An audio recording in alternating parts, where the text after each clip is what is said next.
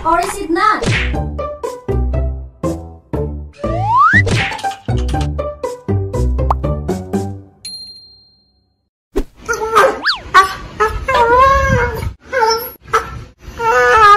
Hello, Pack members! Welcome back to Husky Pack TV! So, we are very excited for today's video kasi ito yung first ever series natin na Is it worth it? Or is it not? So, our series is called Is it worth it or not? Wow. So, dito sa series na to, we are gonna be putting dog products to the test and sasabihin namin kung ito ba ay worth it o hindi. So, you might already have seen it on the title and our first ever product for today. Wait lang, magbigay muna tayo ng space para sa ating product. So, 1, 2, 3, Wow! So, our first product is the Honeycare Dog Diaper. So, it's basically a diaper for your dog. So, this diaper comes in two variants, one for male and one for female. The female fashion diaper comes in small. This size can fit a Chihuahua, medium. This size can fit a Shih Tzu, and large. This size can fit a Husky puppy. While the male diapers comes in extra small, small, and medium. So guys, nag-send sa atin ng picture yung owner ni Caramel, yung family ni Caramel. At yung picture kasi na sinend sa amin is naka-diaper. To be honest, ang hirap para sa mga aso natin na magsuot ng diaper na pang tao. Sobrang laking hirap. Kasi diba, Kasi kailangan pambutasan. oo, and pag binutasan mo yon, sakto yung butas na sa parang malambot na part ng diaper na pang tao. Magli-leak siya, magkakos ng leakage yun. Let's say for example, ilalabas mo sila and gusto mo silang isama sa mall. Siyempre, kailangan nyo silang suotan ng diaper, diba? Kaso nga, pag ginupit mo siya, magkakos siya ng leakage. So, malaking problem din. Hindi masyadong convenient na gumamit ng diapers for humans. So, eto na, diaper for dogs. So, ano nga ba ang maganda sa Honeycare Dog Diapers? So, this dog diapers comes in fashion denim pattern. And yun namang sa ating male is mukha siyang belt. Belt na may mga bala ng baril. Ayun, ang cute niya. So, it has a 360-degree elastic waistline that prevents urine leakage and meron siyang tail opening. It claims to be breathable, thin, and light. It says to be comfortable and has a good water absorption ability because it is made with Sumitomo polymer. So guys, it's time to put this product to the test. Mag-start na tayo. Oo, may kasabay yung kambing. So let's go guys! So itry na natin siya guys sa ating pack members. And una is sa female. So tuwagin na natin ng female na small. Yay! Si Thunder! Kita mo yung mga diaper. Sobrang hyper. So, ano ba yung size para kay Thunder? I think, medium na ba siya? Try muna natin yung, sige, small. Tingnan natin yung small at medium. Ang nasa akin ay small. Tingnan natin kung kakasya sa, ay parang hindi kasya sa kanya ang small. So, yung small pwede sa mga small breed dogs, Shih Tzu, ganon. Yung medium, testing mo nga, try natin.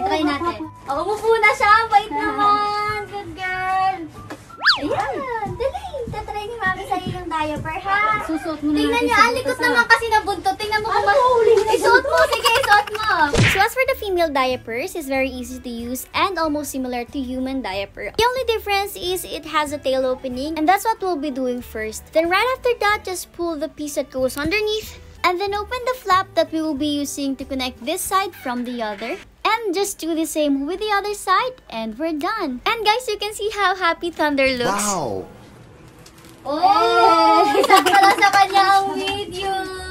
Tingnan natin kung kakagatin niya or what. Pero feel ko parang medyo parang sobrang sikip. Hindi, tama lang. Tama lang talaga lang. yung balahibo niya. Oh, hindi siya sikip dun sa may elastic. Okay yung elastic niya, guys. So, paano ba natin makikita yung comfortability niya? Let's see kung kakagatin niya, pipilitin niyang tanggalin. Kasi pag pinilit niyang tanggalin, ibig sabihin, hindi siya comfortable. Thunder! Okay, yan. Okay. Hindi niya naman hindi niya tinatanggal so far. So, meaning comfortable talaga siya. So, yung tail area, guys, sakto lang yung butas sa buntot. Okay?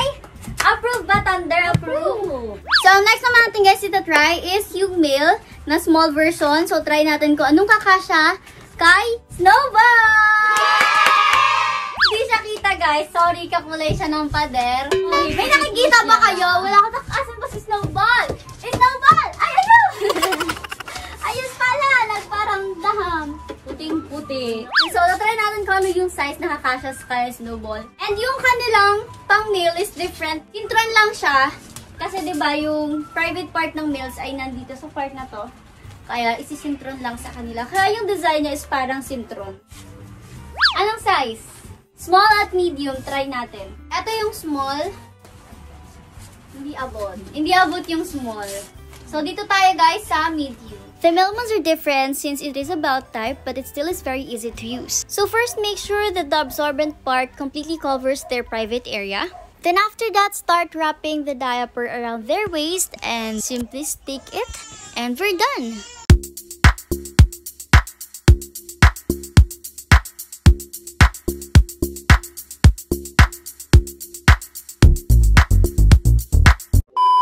Ayan! Para siyang may bag!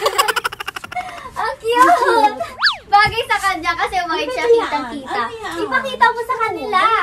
Ayan! Yay!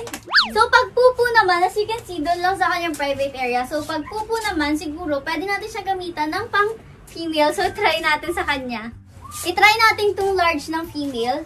Kasi, let's say, for example, dalagay mo siya sa mall and baka magpupo siya, diba? Kasi ito, para lang sa wiwi. So, i-try natin pag magpupupo. Hi! Ayan, matatakpan yung belt niya, pero okay lang. At least meron siya for pupu and meron siya for wiwi. So, ayan guys, pag male, pwede kayong gumamit ng for male talaga na belt lang. And pero pwede nyo rin sila lagyan ng pang female na buo. Diba? Ang cute niya. So, natakpan niya yung belt, pero okay lang kasi secured pa rin na pag nagwiwi sila, may sasalo. And yung butas sa buntot, okay na okay. Yay! Ayan guys, ang mukha naman comfortable, may pagdapa pa siya, hindi naman siya nababother, hindi niya tinatry na tanggalin. So, for male, thumbs up tayo for comfortability. Ayan guys, so nakasuot na sila both ng kanilang Honeycare diaper. Nagsuot rin kami ng jeans para matchy-matchy since alam niyo yun, di ba usually yung diapers is pure white, pero itong Honeycare diapers natin, since it's a fashion diaper, so meron siyang denim jean na design. So, pwede kayong mag-matchy-matchy. Bibilisan ko sila, since naka-green ako, bibilisan ko silang dalawa both ng green din para matchy-matchy kami. Wow! So, meron akong dalawang green. Although, ibang shade ng green, pero green din naman. So, suot natin to. Tada! Yan na! Matchy-matchy! Green and jeans. Green and jeans. Ah! Si Snowball! Ready na silang dalawa. So, let's go take them guys for a walk. So, ang plan namin talaga guys is dadalhin sila sa mall para i-try yung diapers. Kaso nga, dito sa mall sa amin, hindi pwede. I don't know about you guys sa mall dyan sa inyo. Pero dito sa amin, dahil sa COVID, hindi pa pwedeng magdala ng pets sa mall. So, iwawalk lang natin sila dito sa labas namin since hindi pa rin sila pwedeng mag-walk talaga sa labas ng property namin kasi posible pa sila makakuha ng viruses. So, dito na lang sa loob ng property natin. Try natin if wiwiwi sila and tingnan natin yung absorption power ng diapers na to. So, let's go!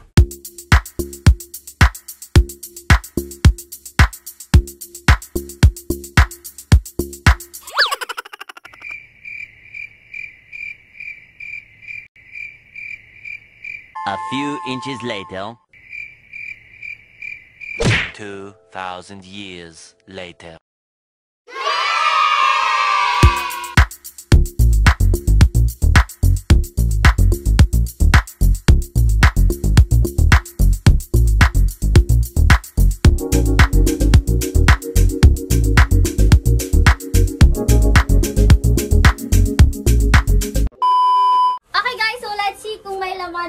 Thunder na diaper.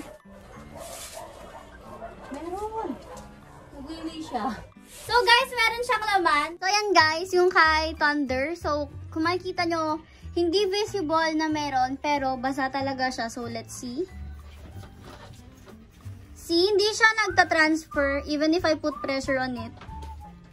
Hindi siya nagta-transfer sa tissue at all. So, next natin guys is si Snowball. So, sure kami na nag-wiwi si Snowball kasi kita namin sobrang tagal pa niya mag-wiwi.